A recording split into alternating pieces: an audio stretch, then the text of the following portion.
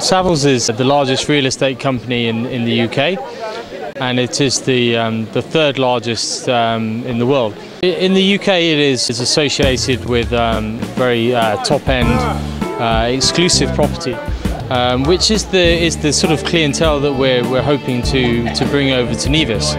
We've been staying in this wonderful Nelson Springs Phase 1 for the last 2-3 days. DEON's been looking after us very well, who's the builder of it.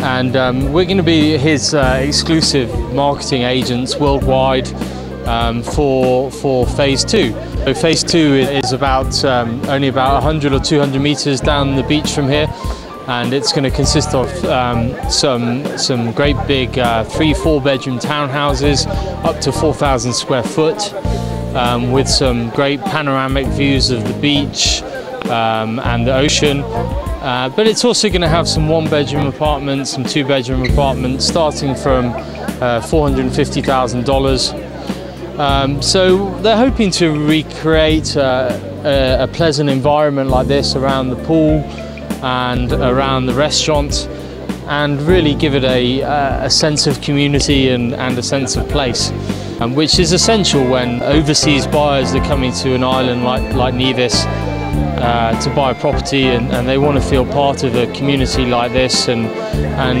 it's as important as the apartment itself when it comes to people feeling at home and people feeling that they want to buy a property and live here.